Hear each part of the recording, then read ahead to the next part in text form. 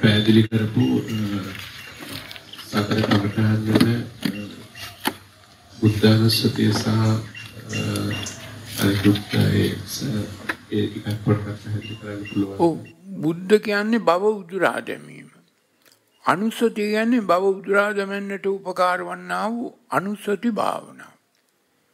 මේ බුද්ධානුස්සතිය බුද්ධ දේශනාවේ නල කලාප සූත්‍රයේ ඉතා පැහැදිලිව විග්‍රහ කරලා තියෙනවා. මේ බුද්ධානුස්සතිය විග්‍රහ කරපු තැන් බොහෝ තැන් තියෙනවා. නල කලාප සූත්‍රය කියලා සූත්‍රයක මේ බුද්ධානුස්සතිය විග්‍රහ කරලා තියෙනවා. නිබ්බිදානුපස්සී විහෙරති නන්දිම් පජහති. විරාගානුපස්සී විහෙරති රාගම් පජහති. නිරෝධානුපස්සී විහෙරති සමුදයම් පජහති. පටිනිස්සග්ගානුපස්සී විහෙරති සබ්බ උපදි පජහති. මේ මුල උදුරා දැමීම, භව උදුරා දැමීම. හැබැයි මේක ඊට පස්සේ ධම්මානුධම්ම සූත්‍ර පහේ තියෙනවා. මේක මේ නිබ්බිදානුපස්සී විහෙරති විරාගානුපස්සී නිරෝධානුපස්සී විහෙරති වෙන්නේ මරණානුස්සතිය වැඩුවේ නැත්නම්. මරණානුස්සතිය තමයි අනිත්‍ය අනුපස්සී විහෙරති නිත්‍ය සංඥා පජහති.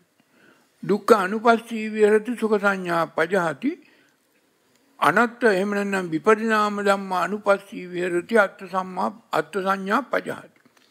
එතකොට මේ සියලු අසුතවත් පු탁ජන පුද්ගලයෝ මේ ප්‍රිය දේ නිත්‍ය කරගෙන අප්‍රිය දේ තරහකාරයත් නිත්‍ය කරගෙන විරුද්ධකාරය තරහකාරය වැරදිකාරය ඔක්කොම නිත්‍ය කරගෙන නිත්‍යසේ සුඛසේ අත්ථසේ ගන්නවා. ඒක තමයි අසුතවත් ගතිය. ඒ වගේම ප්‍රිය දේ Tamanට මොනවා ප්‍රියක් වුණා නම් ලාභය නිත්‍යයි. ඒක අනිත්‍ය කියලා කල්පනා කරන්න. ඉතින් ඒක නිසා මේ අනිත්‍යං දුක්ඛං විපරිණාම ධම්මං වඩන කෙනෙකුට විතරයි බුද්ධානුස්සතිය වැඩෙන්නේ නිබ්බිදාය විරාගාය නිරෝධාය පටිනිස්සග්ගාය. එතකොට වැදගත්ම දේ තමයි මරණානුස්සතිය තේරුම් අරගෙන වඩන එක. දැන් අද වෙනකොට සම්මත බුද්ධ ආගමේ මේ මරණානුස්සතිය කියලා මරණය නියතයි ජීවිතය අනියතයි කියලා මෙනෙහි කරනවා. ඔය උදේ ආයොත් ඔය channel එකක් තියෙනවා ආම්දුරමක් ඇහිලා මරණානුස්සතිය කියලා ඔය භාවනාවක් කරලා දෙනවා උගන්වනවා. මේ උගන්වන්නේ ඔක්කොම මේ ජීවිතය අනියතයි මරණය නියතයි. ඒක මරණානුස්සතිය නෙමෙයි.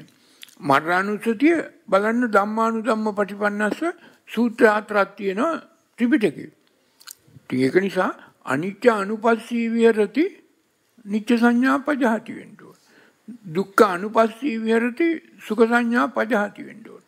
විපරිණාම ධම්ම අනුපස්සී එහෙම නැත්නම් අනත්ත අනුපස්සී විහෙරති අත්ථ සංඥා පජහති.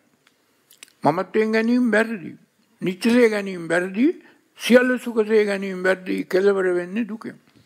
මේක යථාපරිදි තේරුම් ගැනීමයි. මේක වචන ටික කිව්වට හරියන්නේ නැහැ. මේ වචන ටිකේ නෑ මරණානුස්සතිය. මේ ඔබේ හිතේ මුල් බැහැගෙන තියෙන ওই ප්‍රියමනාපදේ නිත්‍යසේ සුඛසේ අත්ථසේ අස්මානේ මුල් බැහැගෙන. මෙන්න මේ අස්මානේ මුල් බැහැගත්ත වැරදි දේ මරා දාන්න ඕන. ඒක මරා දාන්න මේ නිත්‍ය මරා දාන්න අනිත්‍ය අනුපස්සනා කරන්න. මේ සුඛ මරා දාන්න දුක්ඛ අනුපස්සනා කරන්න ඕනේ. මේ අත්ථ මරා දාන්න විපරිණාමය මෙනෙහි කරන්න ඕනේ. එතකොට නිබ්බිදාය බුද්ධානුස්සතිය වැඩෙනවා විරාගාය බුද්ධානුස්සතිය වැඩෙනවා නිරෝධාය පටිනිස්සග්ගාය සබ්බ උපදීපජහති වෙනවා. මේක ක්‍රමානුකූලව තේරුම් අරගෙන මේ වචන ටිකේ මේක නෑ. මේ තමන්ගේ හිත පිරිසිදු කරගන්නයි ওই වචන ටික මෙනෙහි කළා මේ කරන්නේ. දැන් ওই ප්‍රිය දේ නිත්‍ය වෙලා තියෙන්නේ තමන්ගේ හිතේ. ඔය තරහකාරයෝ විරුද්ධකාරයෝ වෛරක්කාරයෝ ක්‍රෝධකාරයෝ විරුද්ධකාරයෝ ඔක්කොම නිත්‍ය වෙලා තියෙන්නේ තමන්ගේ හිතේ. වෙන කොහෙවත් නැහැ. ඔය හිතයි පිරිසිදු කරගත්තේ යුත්තේ. නැතුව වෙන මොකක්වත් ඔබට පිරිසිදු කරගන්න වැඩක් ගත්තට වැඩක් නැහැ. කරන්නත් බෑ. හැබැයි ඔබේ හිත කිලුටු කරගත්තේ ඔය බොහෝ දේ නිත්‍යසේ සුඛසේ අත්ථසේ අස්මානෙන් ගැනීම. එහෙම අස්මියෙන් ගත්තට ඔය සියල්ල සබ්බේ ධම්මා විපරිණාම ධම්මා. යදා පඤ්ඤාය පස්සති අත නිබ්බින්දති දුකේ සමග්ගෝ විසුද්ධිය.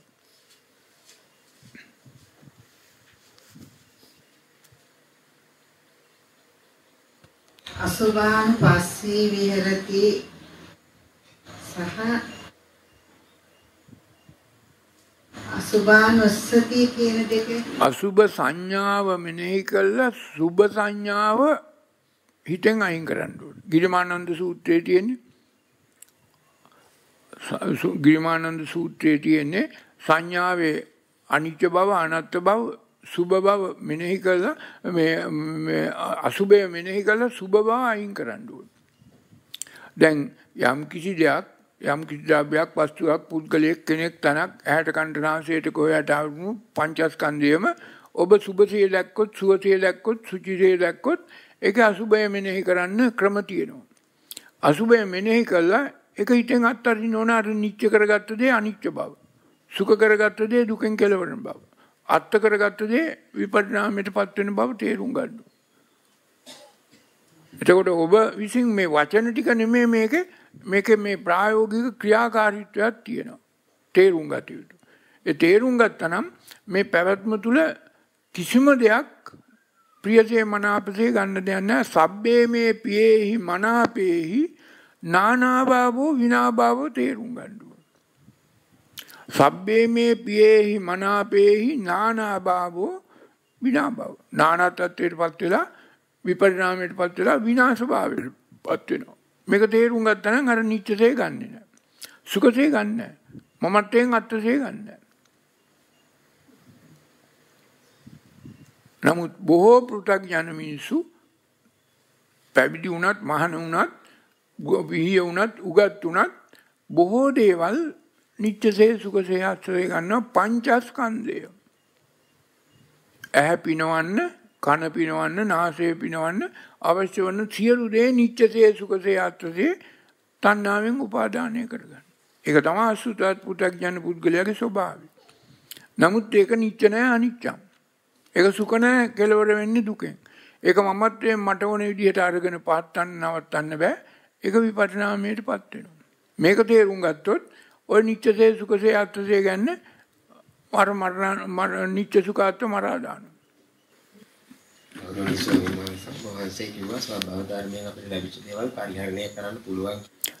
ස්වභාව ධර්මයෙන් අපිට ලැබිච්ච දේවල් පරිහරණය කරන්න. බුදුහාමුදුරුවෝත් පරිහරණය කළා ඔබටත් පුළුවන්. එතකොට ස්වාමීන් වහන්සේ දැන් අපි ඉන්ද්‍රියක් විදියට හැගත්තොත් අපි මම කැමති කෙනෙක් දිහා බලනකොට අපි නිකම්ම බලනවා විතරයි ඔතනින් නෑ. දැන් මෙහෙමයි. ඇහැ තියෙන්නේ බලන්න. නමුත් ඔබ ඔය බැලූ දේ ඔබේ කරගන්න ගියා නම් හරිද වැරදිද? ඔබට අයිති කරගන්න කිව්වොත්. අපි හිතමුකෝ අනුන්ගේ රත්තරන් මාලයක් දැක්කා. ඔබ ඔබේ කරගන්න කිව්වොත් හරිද? වැරදිනේ. ඒකටත් අසුභයානුපස්සනා කරලා ඒ සිතුවිල්ල හිතෙන් අයින් කරගන්න ඕනේ. ඒ වගේම තමයි පුද්ගලයෙක් වෙන්න පුළුවන්. කවුරු හරි ළමයෙක් වෙන්න පුළුවන්, ගෑනු ළමයෙක් වෙන්න පුළුවන්, බලු පැටියෙක් වෙන්න පුළුවන්, තව මොකෙක් හරි වෙන්න පුළුවන්. ඔබේ කරගන්න කිව්වොත් හරිද? වැරදි. ඒකට ස්වාමීන් වහන්සේ ඒක තමයි ඒතම් මම ඒසෝමේ අත්තාටි සියලු මිනිස්සු හදන්නේ සියලු අය හදන්නේ මේ පංචස්කන්ධයම ඒතම් මම ඒසෝමේ මගේ කරගන්න. මට ඕන විදිහට පාත්තන්න. මමත්වයෙන් ගන්න. මඤ්ඤතාවයෙන් ගන්න. උපාදානය කරගන්න. ඒක නවත්තන එක තමයි නේතම් මම නේසෝමත්මි න මේසෝ අත්තාටි. සම්මාස මට දැනගන්න ඕනේ මේ අපි දැන් කවුරු හරි ගැලුවද එච්චරයි ඉතින් යන්නේ. ඔව් දිත්තේව දිත්තමත්තම් භවිෂ්‍යති. දැකීම නවත්තන්න බෑ ඇහැ තියෙනකම්. ඇහිීම නවත්තන්න බෑ කන තියෙනකම්. ගන්ධ සුවඳ එන එක නවත්තන්න බෑ නාසය තියෙනකම්. රස බලන එක නවත්තන්න බෑ දිව තියෙනකම්. මනස තියෙනකම් හිත තියෙනකම් මෙනෙහි කිරීම කරනවා. ඒක නෙමෙයි වරද. වරද වැරදි විදියට අසංවර විදියට ඔය ඇහෙන් දැක්ක දේ නිසා වේගයක් වේදනාවක් ආවේගයක් චිත්තාවේගයක් විඥාන ශක්තියක් වේමත්‍රතාවයක් අලුතෙන් වර්තමාන මොහොතේ තුල සංචේතනා පවත්වලා අලුතෙන් ඇති කරගන්න. ප්‍රතිඵලය ඔබ තුල සමුදේ ඉපදිලා අනුසේ ඉපදිලා ඔබ ගතිපොදියක් ඔබේ මනෝමය කාය තුල ශේෂ වෙනවා ඉතුරු වෙනවා. ඒක නවත්තන්නයි මේ ආනපාන සති සමාධිය වඩන්න ඕන. වෙන මොකටවත් නෙවෙයි.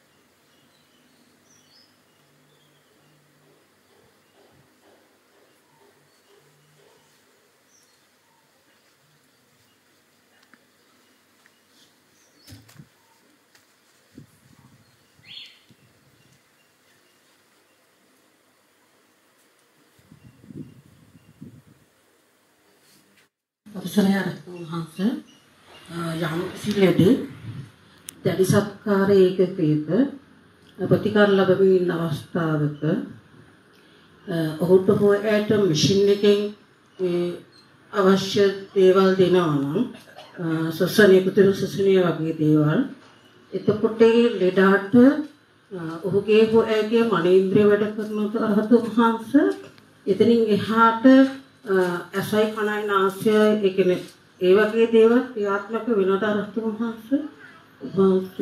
දැන් මෙහෙමයි දැඩි සත්කාරයකකේ හිටියත් අසඤ්ඤ වෙලා හිටියත් සිහිය නැති වුණත් ඒ පුද්ගලයාගේ ආවිස හෝ කර්මය ඉතුරු වෙලා තියෙනවා නම් තවත් ජීවිත කාලයක් මේ පවත්වන්න ඒ පුද්ගලයාව ওই මැෂින් එකෙන් හෝ ආරක්ෂා වෙනවා.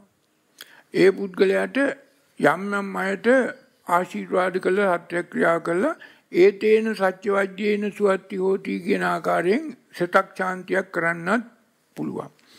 දැන් ඔය දැඩි සත්කාරයකක පුද්ගලයෙක් වගේ මැෂින් එකේ ඉන්නේ ඒ පුද්ගලයාට මනෝමය කාය මේ මනෝමය කාය 100%ටත් වැඩිය ක්‍රියාත්මක වෙනවා. හැබැයි වෙලා තියෙන්නේ ඒ පුද්ගලයාගේ මේ ඇහැයි මනසයි අතර තියෙන සම්බන්ධය පොඩි බ්‍රේක් එකක් වෙලා තියෙනවා. කනයි මනසයි අතර තියෙන සම්බන්ධය බ්‍රේක් වෙලා තියෙනවා. නාසයයි මනසයි අතර තියෙන සම්බන්ධය ගඳ සුවඳ තේරෙන්නේ නැහැ. දිවයි මනසයි අතර කයයි මනසයි අතර තියෙන සම්බන්ධය බ්‍රේක් වෙලා. අර බාහිර ලෝකෙට විවුර්ත වූ ආයතන පහ තියෙනවනේ. ඒකයි ආධ්‍යාත්මික ආයතනය අතර සම්බන්ධය తాවකාලිකව යටපත් වීමක් තියෙන. ඒක මොකක් හරි කම්මාවරණයක් නිසා හෝ යම්කිසි හේතුවක ඵලයක්.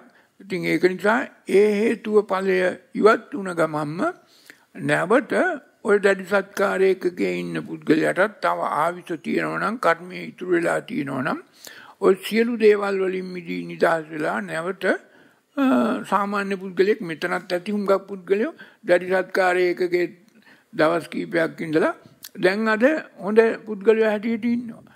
ඒ මය ඕන තරම් ඉන්නවා. එයාගේ කර්මය හෝ ආවිස හෝ තියෙනවා. හැබැයි යම් කිසි කෙනෙකුගේ කර්මය අවසාන නම් ආවිස ඉවර නම් කාටවත් මොන වෛද්‍යවරයෙකුටවත් දොස්තර මහත්තයෙකුටවත් බුදුවරයෙකුටවත් එයාගේ වයස අඩු.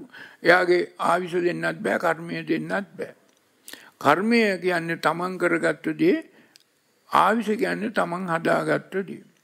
ඒ නිසා ඔබ සියලු දෙනාට ඔබ විසින්ම උපතින් ලබාගෙන ආපු ආවිසකුත් තියෙනවා උපතින්ම ලබාගෙන ආපු කර්මයකුත් තියෙනවා ඊටත් වඩා උපන් දවසේ ඉඳන් අද වෙනකම් කරගත්ත යම් යම් කර්මයකුත් තියෙනවා. ඒ සියලු දේ ඔබේ ආවිසත් කර්මයක් තීරණය කරනවා. අතිගෞරවනීය අරහතුන් වහන්සේ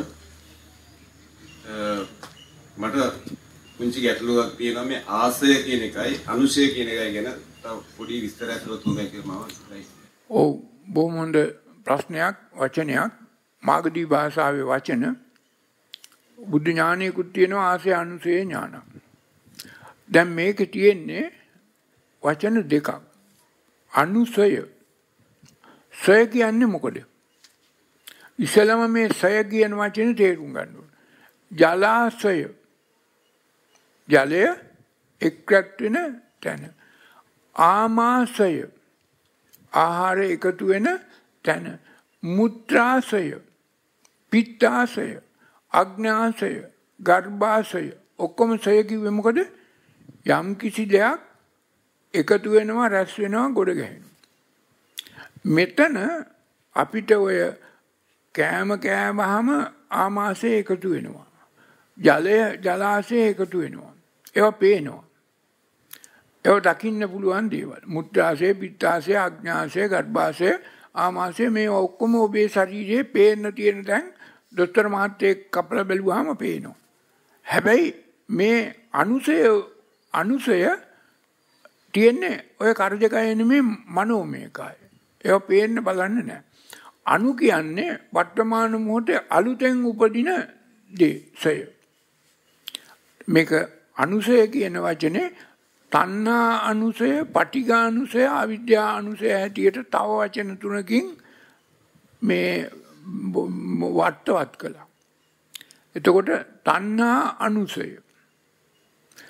යමක් පිළිබඳව ඔබ ප්‍රියමනාප බවක් තිබිලා ඒකට ඔබ දැඩි ලෝභයක් ආසාවක් ආවනම් උපාදානය කරගත්තා නම් ඔබ තුල තණ්හා අනුසය මේ මොහොතේ උපදිනවා.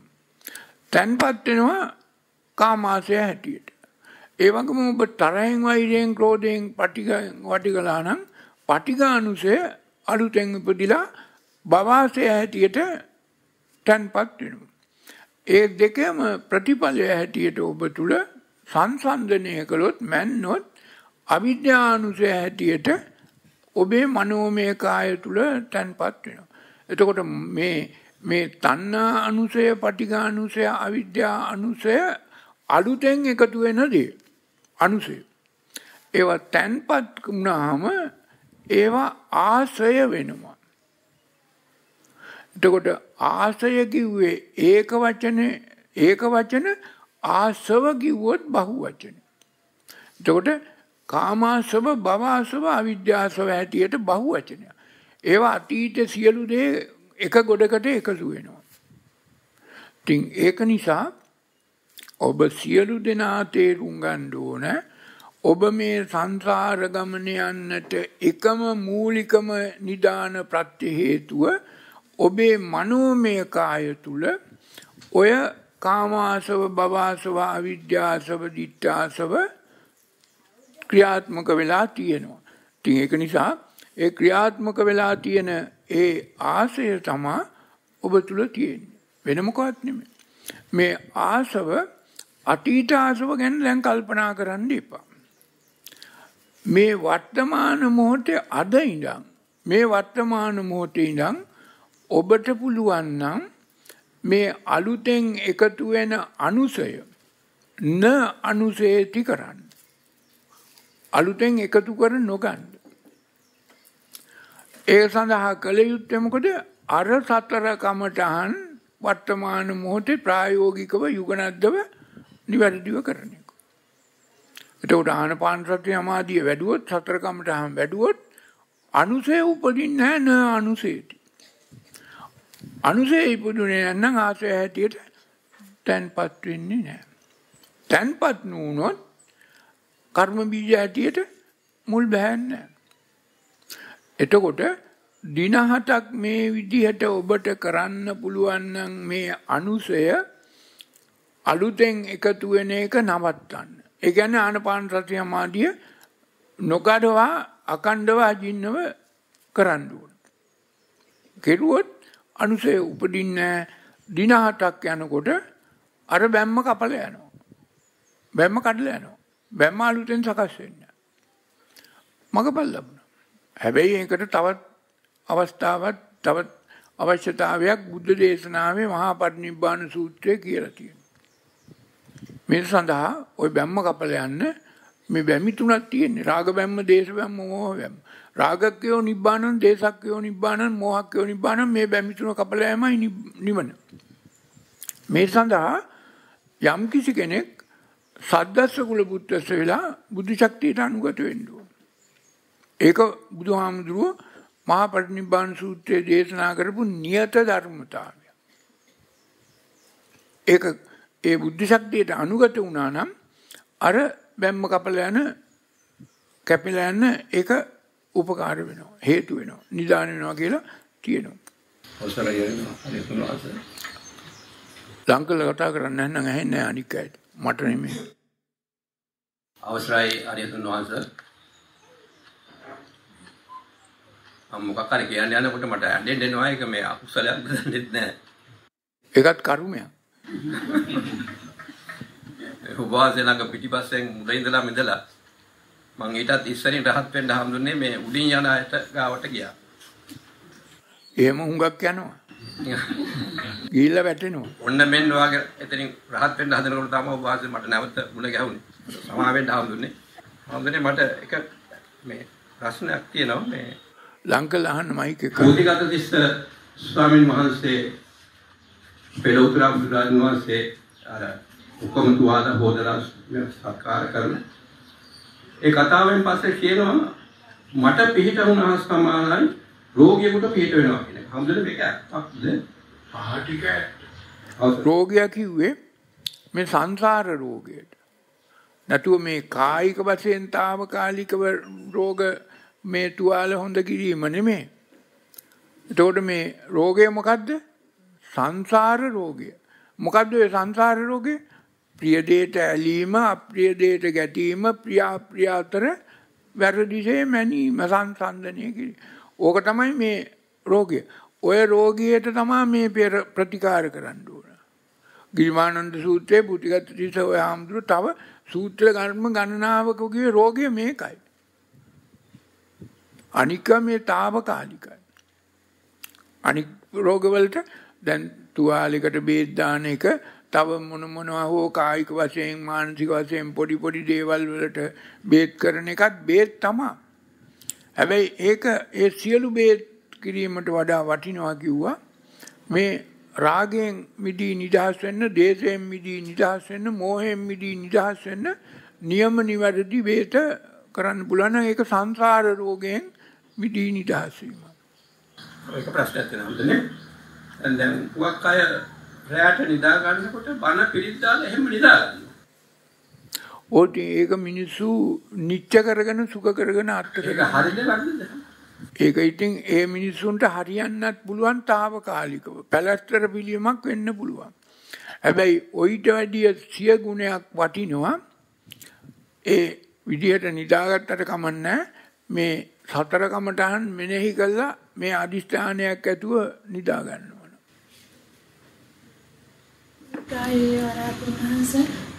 මට ප්‍රශ්නයක් තියෙනවා ඔබ වහන්සේ මට මුණ ගැසෙව මගේ මෙහෙණින් වහන්සේ උන්වහන්සේලාට උතුම් චතුරාර්ය සත්‍ය අවබෝධ වෙන්න ඕනේ. මට ප්‍රශ්නයක් තියෙනවා කෙනෙක් මේ සිය දිවි නසා ගත්තම අපි දෙන සියලු පින් කරලා අපි පින් අනුමෝදන් කරාම එයාට යලි මනුසත් භාවයක් ලැබෙනවද කියන එක? දැන් මෙහෙමයි. කෙනෙක් සිය දිවි හානි කරගත්තා කියලා මේ මනුස්සත්ව ප්‍රතිලාභය ලැබෙන එක නවත්තන්න බෑ. පින් දෙන එක පින් ගන්නත් පුළුවන්. දෙන්නත් පුළුවන් ගන්නත් පුළුවන්. දැන් එයාගේ මොනවා හෝ කර්මයක් නිසායි ගෙනාපු ආවිස ඉවර නිසායි සිය දිවි හානි කරගත්තේ. තේරුණාද? දැන් අපි බැලුවාම ඔය අවුරුදු 20න් 25න් 30න් වගේ කාලවලදී සිය දිවි හානි කරගත්ත බොහෝ දෙනෙක් ඉන්නවනේ.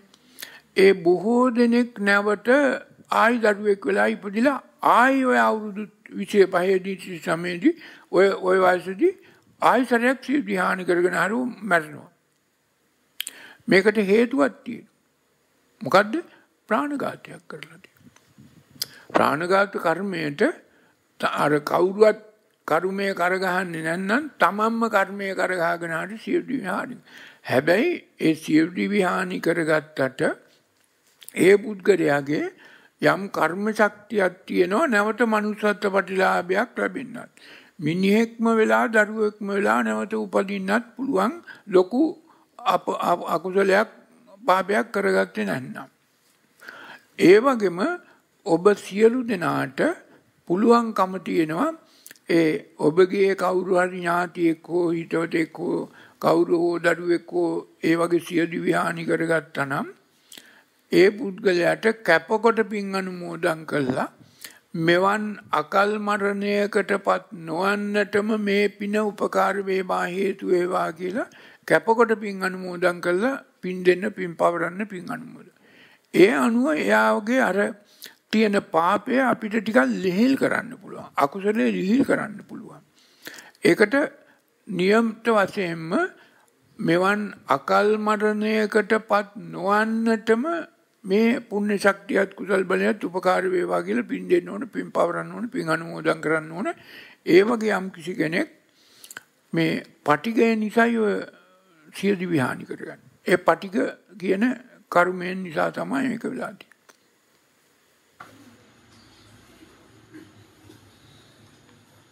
අවසරයි ස්වාමීන් වහන්සේ ස්වාමීන් වහන්සේ අපි දැන් චතුරාර්ය භාවනාව වඩනකොට ස්වාමීන් වහන්සේ අපි සම්පූර්ණ ක්‍රමවේදයක් පුහුණු කරගෙන ඒකේ කෙලෙස් නසාගෙන යනකොට ස්වාමීන් වහන්සේ විඥානය විසින් අපිට වඩා දක්ෂ වෙලා යම් කිසි විදිහකින් අපිට ඒක නැති කරන්නත් පුළුවන් ස්වාමීන් වහන්සේ. එහෙමත් වෙන අවස්ථා තියෙනවා. මොකද ඒක වංචක ධර්ම බලවත් වුණොත් විඥානය බලවත් වුණොත් විඥානය ඒ කියන්නේ මේ හිතට වහල් වුණොත් හැඟීමට වහල් වුණොත් මේ විඥානය බලවත් වෙනවා කියන්නේ සිංහල භාෂාවෙන් කියනවා හිතට වහල් වෙනවා. හැඟීමට ඒ මොහොතේ උපන් හැඟීමට වහල් වෙනවා. ඒක ඒ අනුව ඒ පුද්ගලයාගේ විඥානය බලවත් වෙනවා. ඒ අනුව අර සතර කමඨහන් වැඩිම එක පාට නැති වෙනවා. අමතක වෙනවා. අපහසුවටපත්. ඒ පුද්ගලයා අර මායාවේ උගලට අහු වෙනවා. ඒ මායාව දාන උගුලක්. මායාව වගේ උගුලන් අටවනවා. ඉතින් ඒක නිසා අපි නිතරම විඥාණයට ඉඩ නොදී හැඟීමට ඉඩ නොදී හිතට වහල් නොවි මේ නිවැරදි දේ මේ ප්‍රිය දේ දැක්ක හැටි අසුභානුස්සති වඩන්න ඕන. මේ තරහක් වෛරයක් ආපු ගමන් මෙත්තානුස්සති මරණානුස්සති බුද්ධානුස්සති වඩන්න ඕන. විශේෂයෙන්ම මරණානුස්සති බුද්ධානුස්සති නොකඩවා නිවැරදිව වඩන්න ඕන. එතකොට ආයි ওই මායාවේ උගලට අහු වෙන්නේ නැහැ විඥාණයට අහු වෙන්නේ නැහැ. ඒ නිසා තමන් දැනගන්න ඕන මේ විඥානයේ වංචක ධර්මයක් මේ එන්නේ කියලා. ඒකෙන් මිදී නිදහස් වෙන්න ඕන. ඒ අනුව හිතට වහල් නොවි ඇඟීමට වහල් නොවි කටයුතු කරන්න ඕන. යථාවාදී තථාකාරී ලෙස තථාවාදී යථාකාරී ලෙස කටයුතු කරන්න. එතකොට අහුවෙන්නේ නැහැ. අපිට දේශයක් ඇති වෙනකොට අපි මෙත්තාන්තිය වැඩිමයි පරම මෛත්‍රිය වැඩිමයි ඒක දෙකක්ද? පරම මෛත්‍රිය වැඩිමම තමයි මෙත්තානුස්සතිය වැඩිම කියන්නේ. හැබැයි ඔය මම නිදුක් වෙම්මා නිරෝගී වෙම්මා සුවපත් වෙම්මා මගේ මිතුරෝද සතුරෝද කියන එක නම් පරම මෛත්‍රියක් හෝ බුදුහාමුදුරන්ගේ දේශනාවක් හෝ මෛත්‍රියක් නෙමෙයි. ඒක විසම මෙත්ත.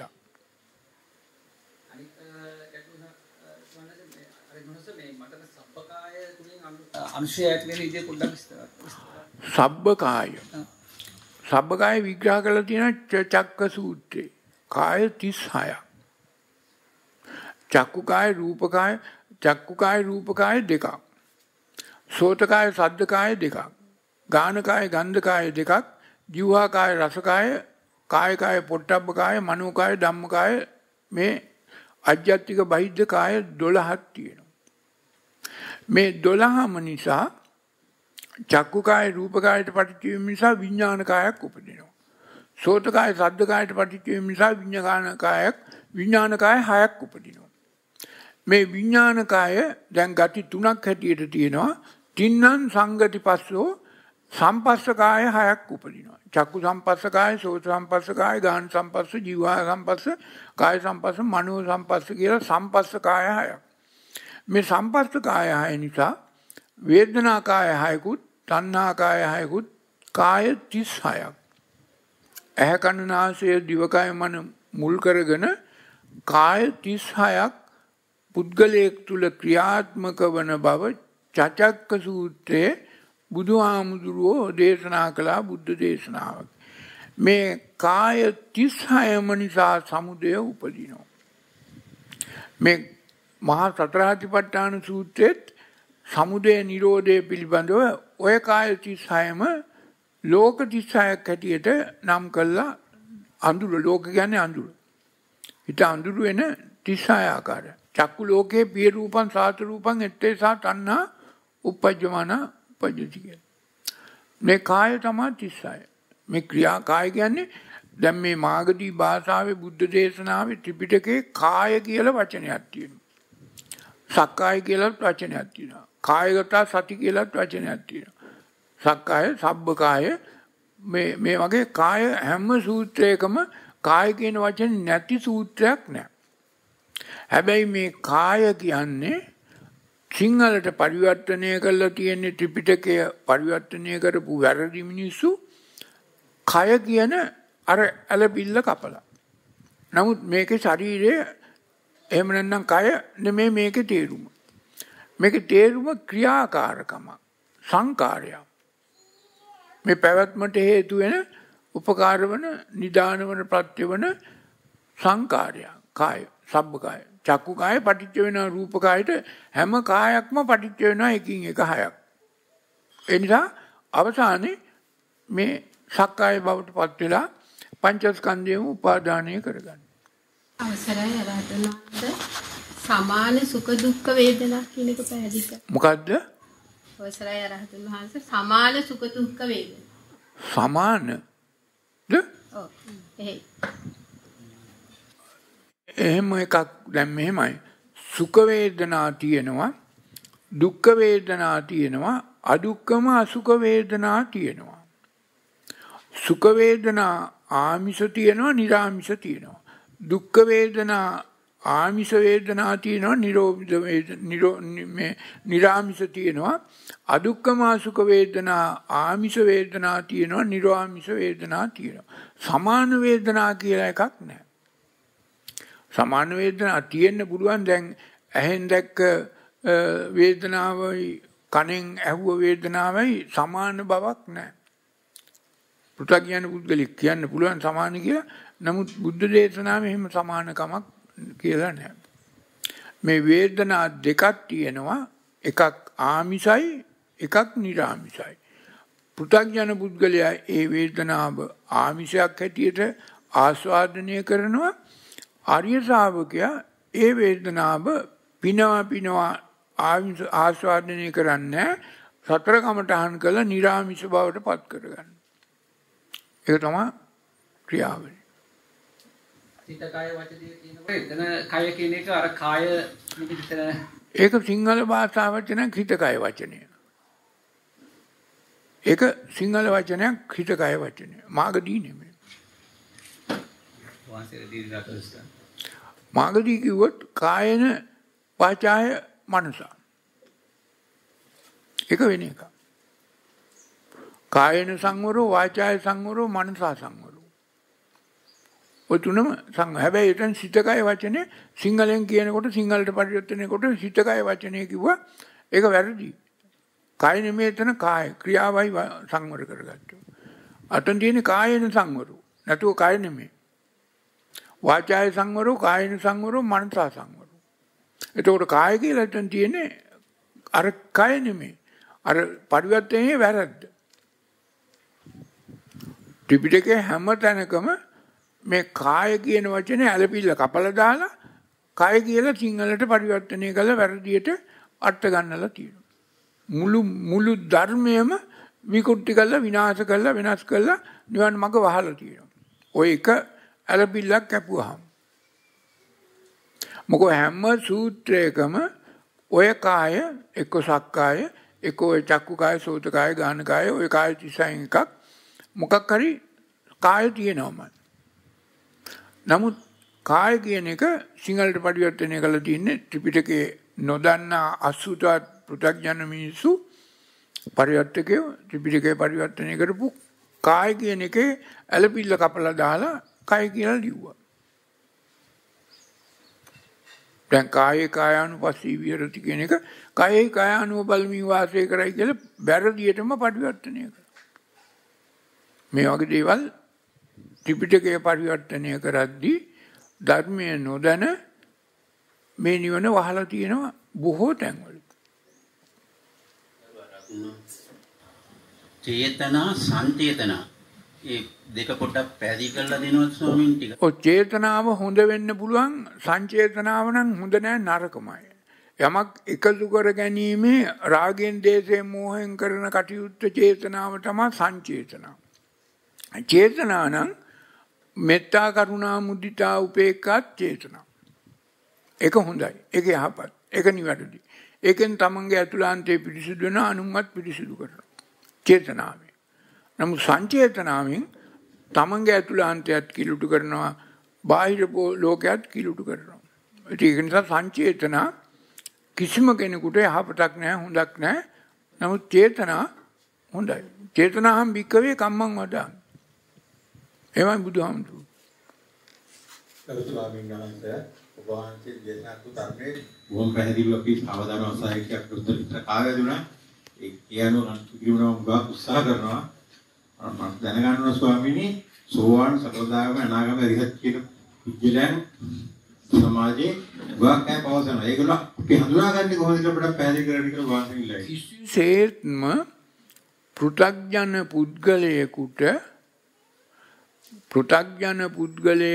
කිසිසේත්ම එහෙම මගපලලාභියෙක්ව හඳුනා ගන්න බෑ. කිසිසේත්ම හඳුනා ගන්න බෑ පෘථග්ජන. මොකද එයාගේ දැක්ම දෘෂ්ටිය ආකල්පය විකෘතයි. විපරීත දර්ශනයක්. ඒක නිසා පෘථග්ජන පුද්ගලයෙකුට මේක දැක ගන්න බෑ. ඒ තියා සෝතාපන්න ඵලයටපත් වූ පුද්ගලයෙකුටත් තව සෝතාපන්න ඵලයකටපත් වූ පුද්ගලයෙකු එච්චර ලේසියෙන් හඳුනා ගන්න බෑ. සකදාගාමී පුද්ගලයෙකුටත් තව සෝතාපන්න හෝ සකදාගාමී පුද්ගලයෙක් හෝ අරහත් පුද්ගලයෙක් හඳුනා ගන්න බෑ. නමුත් අනාගාමී තත්වයටපත් වූ අරහත් තත්වයටපත් වූ කෙනෙකුට යම් ආකාරයකට දැනුමක් තේරුමක් තියෙන නිසා එවන් පුද්ගලයන්ව තේරුම් ගන්න, දැක ගන්න, බලා ගන්න පුළුවන්. ඒකට තවත් ක්‍රම බුද්ධ දේශනාවේ චතුසු ආහාරේසු සූත්‍රයේ දේශනා කරලා තියෙනවා. අවසරයි ස්වාමීන් වහන්සේ. විච්ඡාවත සංඛාරා උපාද වය ධම්මිනෝ පතිත්වා නිරුච්ඡන්ති තේසං උප සමෝ සුකෝ. මෙන්න මේ ගාථාවේ අර්ථය සිංහලෙන් පැහැදිලි කරලා දෙන්න පුළුවන්. වහන්සේට නිරෝගී දීර්ඝායුෂ. දැන් ඔය ගාථාව කියන්නේ කොයි තැන්වලදීද? මරණ ගෙවල් වල. මේ මරණ ගෙවල් වලදී කියන්නේ ඔය මැරිච්ච මිනිහටද ජීවත් වෙලා ඉන්න මිනිස්සුන්ටද? ජීවත් වෙලා ඉන්න මිනිස්සුන්ට සිහිපත් කරනවා මේ වත නිච්ච නැ අනිච්චා. අනිච්චා වත මේක සංකාරයක්. එකතු කරලා හදාගත්ත දෙයක්. උපාද වය ධම්මිනෝ උපජ්ජිත්වා නිරුද්ධಂತಿ තේසං උපසමෝස්කෝ. ඉතින් ඒක නිසා මේ ජීවත් වෙලා ඉන්න අයට අර මරණ ගෙදරට කියා දෙනවා ඔබටත් වෙන්නේ මෙන්න මේ ගමන මෙන්න මේ විදිහට යන්නයි.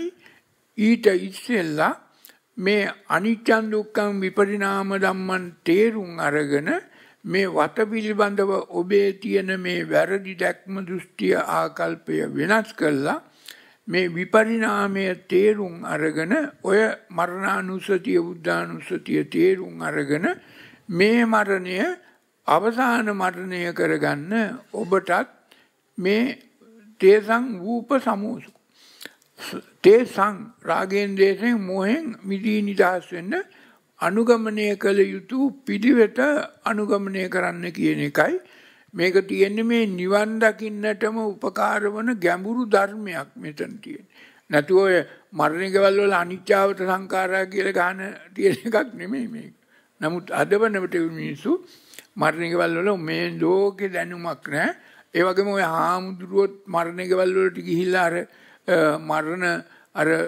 මරණ ගෙදරදී හරි අර අවසාන පින් අනුමෝදන් කරමින් මේ ගාතාවත් කියනවා.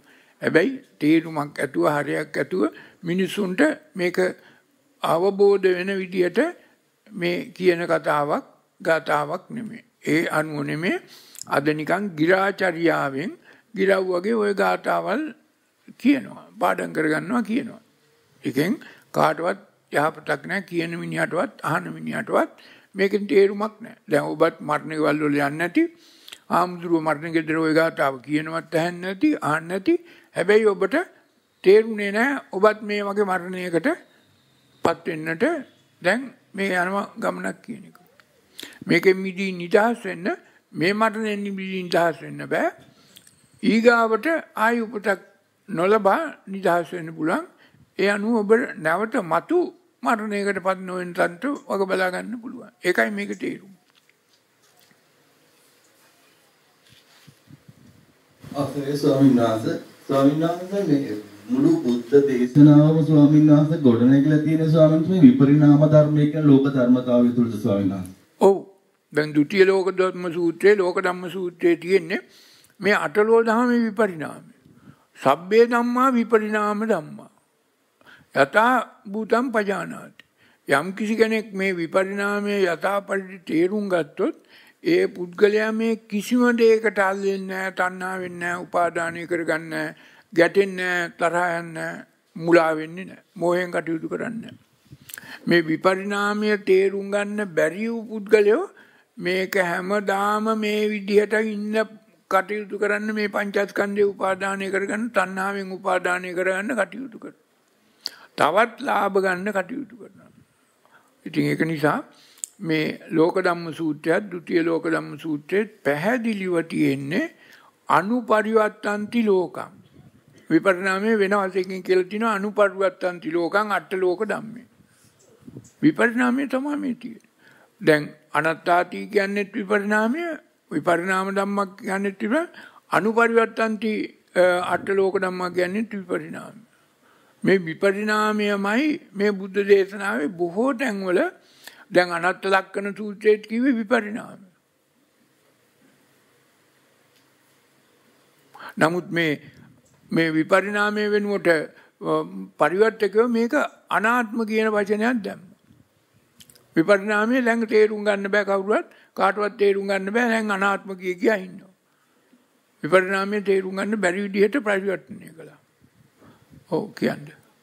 අරහතුන් වහන්සේ කෙනෙකුගේ උප්පත්තිය අඩු ආයුෂයෙන් සකස් වෙලා තියෙනවා නම් ඒ කෙනා කොහොමද යාගේ ඉදිරි පැවැත්මට කියන්නේ කුසල් වඩා ගන්න කොහොමද කියලායි දැනගන්න කැමතියි.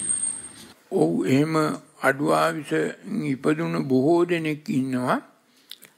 ඒ අය යම් ආකාරයකට මේ මිය පරලොව යන්න ඉස්සෙල්ලා මේ ධර්මයේ තේරුම් ගත්තොත් මේ ධර්මය අනුගමනය කළොත් මේ මග අනුගමනය කළොත් එයාට පුළුවන් ඒ කම්මාවරණ වලින් බොහෝ කම්මාවරණ වලින් මිදී නිදහස් වෙන්න. හැබැයි දැන් ඇත්ත වශයෙන්ම අවුරුදු 17ට 18ට අඩුවෙන් මිය පරලොව ගියා නම් ඒ පුද්ගලයාට අර සද්වස්සානි කියන තත්වයටපත් වෙන්න බෑ. නමුත් අවුරුදු 17ත් 39ත් වගේ අතර කාලය තමයි මේ අකල් මණ්ඩනයකටපත් වෙන්නේ. හැබැයි 17ට පස්සේ මේ බණ අහන්නත් පුළුවන්, මේ මග අනුගමනය කරන්නත් පුළුවන්, මේ කර්මයෙන් ප්‍රතිකර්ම උපකර්ම සම්‍යක් ප්‍රයෝග කරලා කම්මක් ක්ෂය කරන්නත් පුළුවන්. හතර කමටහන් කරන්නත් පුළුවන්. සියලු කර්ම වලින් මිදී නිදහස් වෙලා සමාජ දැන් රාහුල කුමාරයා අවුරුදු 7න් 8න් මහණ වුණා, අවුරුදු 23න් නැති වුණා. අරහත් ඵලයටපත් වෙලා. හැබැයි මේ සියලු දේ දැනගත්තා. දැන් බුදුහාමුදුරුවන්ගේ දරුවා රාහුල කුමාරයා අවුරුදු 23 නැති වුණේ. හැබැයි අරහත් ඵලයටපත් වුණා. ඒ අඩු වයසෙන් නැති වුණා. දැන් ඔය රාහුල කුමාරයා ගැන බුද්ධ දේශනාවේ තියෙන්නේ ඔය බොහොම පොඩි කාලේ කියපු සූත්‍ර 4-5ක් විතරයි. දැන් එහෙම නැත්නම් බුදුහාමුදුරුවෝ පිරිනිවන් පානකොට ඉන්නේ පෑ රාහුල රහතුන් වහන්සේ. නෑ. ඊට ඉස්සෙල්ලා මේ ගෞතමී මෙහෙණින් වහන්සේ පිරිනිවන් පානකොට ඉන්නේ පෑ රාහුල කුමාරයෝ. නෑ. ඊට හුඟක් ඉස්සෙල්ලා රාහුල කුමාරයා පිරිනිවන් පෑවා. හැබැයි රහතුන් වහන්සේලා.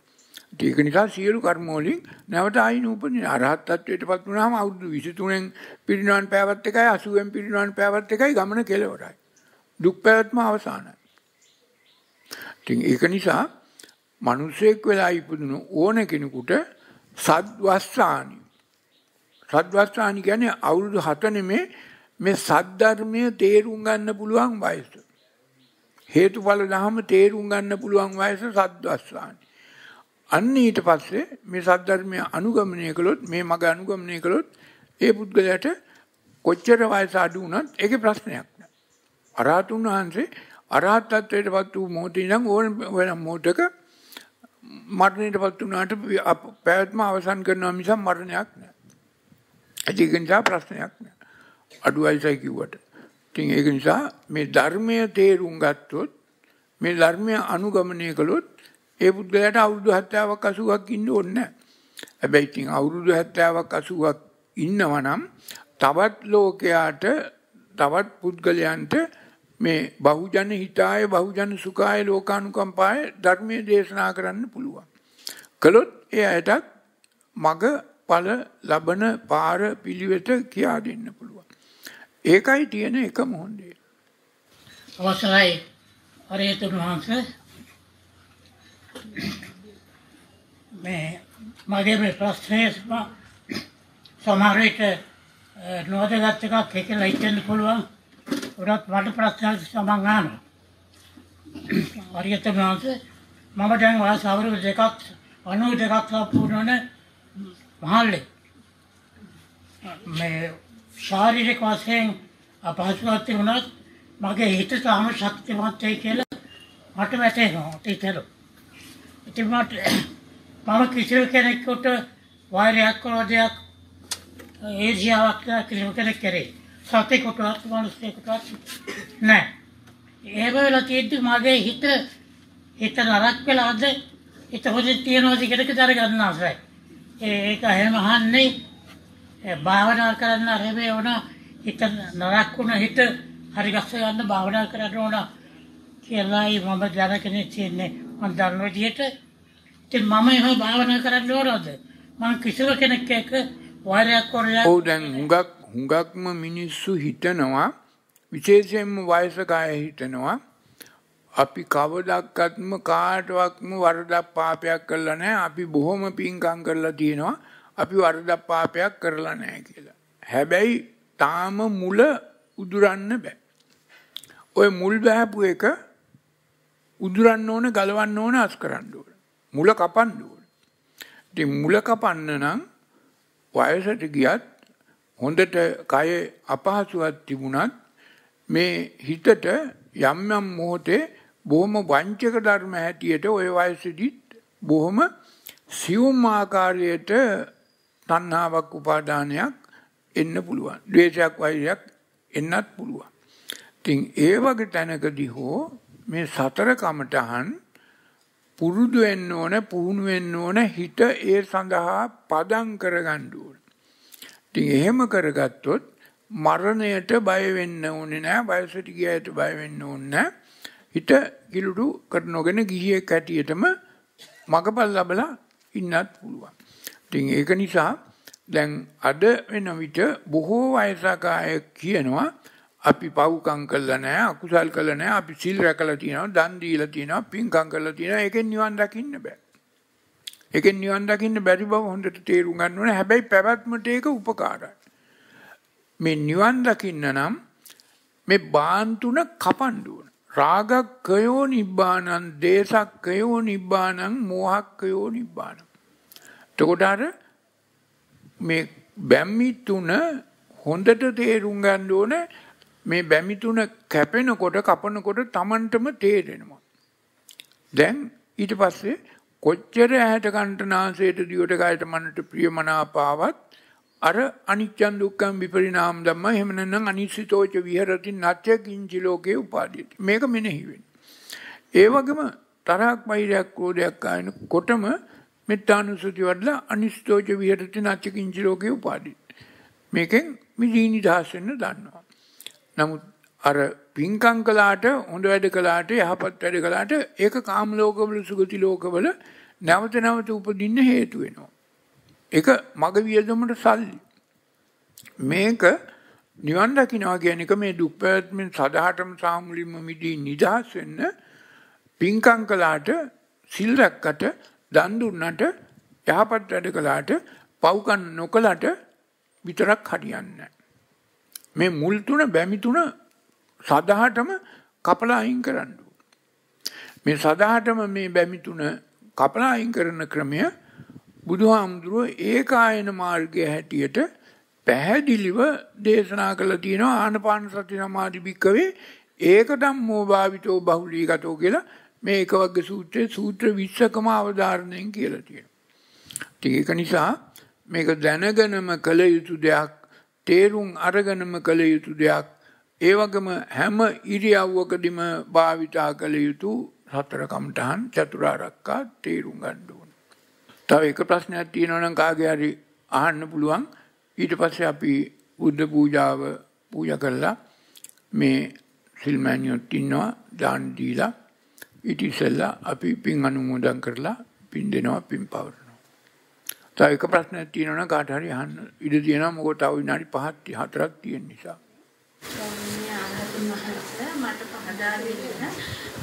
මෝහය කියන දේ වචනය තවදුරටත් මම දැනගන්න කැමතියි. භූත. මෝහය. මෝහය. මෝහය කියන්නේ මුවහ වෙනවා. මොට්ට වෙනවා. මෝල් වෙනවා. කපන්න බැරි පිහියක් මලකට ගෑහම මොකද වෙන්නේ? දැන් මොකක් හරි පිහිය මුවක් තියන්න එපාය. මේ මනසත් මුවක් තියන්න ඕන. පිරිසිදු කරගන්න ඕන. එතකොට මනස මලකඩ කාලා මල රාග මල, දේශ මල, මෝහ නිසා මුවහට පන පිහිට වෙයිම නැහැ. පන නැහැ. පන පොවන්න ඕනේ දැන්. ඉතින් ඒක නිසා මේ රාග මල, දේශ මල, මෝහ මල කියන මලකඩ තුනෙන් මේ බැමි කපන්න ඕන මනස දැන් මොට්ට වෙලා. මුවහ වෙලා. ඒ නිසා දැන් මෝහෙන් මුලා වෙනවා. මෝහෙන් කටයුතු කරනවා. දැන් දැනගත යුතු සියලු දේ දන්නේ නැහැ. නොදන්නාකම නොදන්නා බව. Taman නොදන්නා බව නොදන්නාකම මෝහය. එතකොට මෝහය කියන්නේ මෝහයට හේතුව රාගයෙන් වැඩ කිරීම නිසා මෝහය උපදිනවා. ද්වේෂයෙන් වැඩ කිරීම නිසා මෝහය උපදිනවා. අවිද්‍යාවෙන් වැඩ කිරීම නිසා මෝහය උපදිනවා. වෙන මොහොතකින්වත් මෝහය උපදින්නේ නැහැ. එතකොට යම් කිසි කෙනෙක් ප්‍රිය දෙයට ඇලුනොත් රාගයෙන් වැඩ කළොත් උපදින්නේ මෝහය. යම් කිසි කෙනෙක් තරහෙන්, වෛරයෙන්, ක්‍රෝධයෙන් එකට එක කළොත් තරහෙන්, වෛරයෙන් මොනවා හෝ කළොත්, පොල් ගැහුවොත්, පලි ගැහුවොත්, ඡාප කළොත්, වස්කවි කිව්වොත් මෝහය තමයි එතන තියෙන්නේ. මෝහය අලුතෙන් උපදිනවා. ඉතින් ඒක නිසා දැන් ඔබ හොඳට තේරුම් ගන්න ඕන මේ නිවන් දකින්නට තියෙන ලොකුම බාධාව, එකම බාධාව මෝහය. මේ මෝහය නැති කර ගැනීම නිවනයි. න මෝ. බුද්ධ දේශනාව කිව්වා න මෝ. මෝහය නැති කර ගැනීම. දැන් අපි මේ න මෝ තස්ස භගවතෝ අරහතෝ සම්මා සම්බුද්දස්ස කියන එක ඒ භාග්‍යවත් වූ අරහතුන් වහන්සේට මගේ නමස්කාරය වේවා කියලා අද පරිවර්තනය කරලා තියෙනවා. නමුත් මේ න මෝ කියන්නේ වචන දෙකක්. මෝහය නැති කරගන්න අපි කළ යුතු කරුණු හතරක් තමයි මේකේ තියෙන්නේ. වට බග කරලා බලන්න ඕනේ. භගවත රහ බැලීම අත්හරින්න ඕනේ. රාගෙන්, දේශයෙන්, මෝහෙන් මිදි සංමා. රාග මුල, දේශ මුල, මෝහ මුල උදුරා දාන්න ඕනේ. එතකොට මේ මෝහය නැති කර ගැනීමටයි මේ බුදුහාමුදුරුවෝ අවුරුදු 45ක් තුල මිනිස්සුන්ට මේ දේශනා කළේ. හැබැයි මෝහය නැති කරගන්න නම් රාගය, දේශය, මෝහය, අවිද්‍යාව දුරු කරන්න ඕනේ. හොඳයි, එහෙනම් අපි දැන් අද මේ ධර්ම දේශනාවත් ධර්ම සාකච්ඡාවත් අවසන් කරනවා.